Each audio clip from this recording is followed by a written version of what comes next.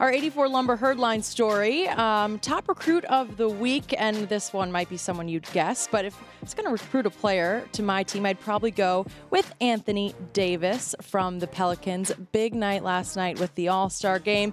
He did break the scoring record, and he earned MVP honors. We got to slow down on that. The NBA All-Star game, people used to compete. There was no competition. No, I mean, in fact, it was even worse than last year where at least they completed for the last 3 minutes. Like, nobody now plays defense. So it's not – Anthony Davis is the best, most talented player ever out of Kentucky in the NBA. I would love to have him on my team. He works hard. He's a good dude. He can do multiple things. He can play inside. He can even shoot a little outside now.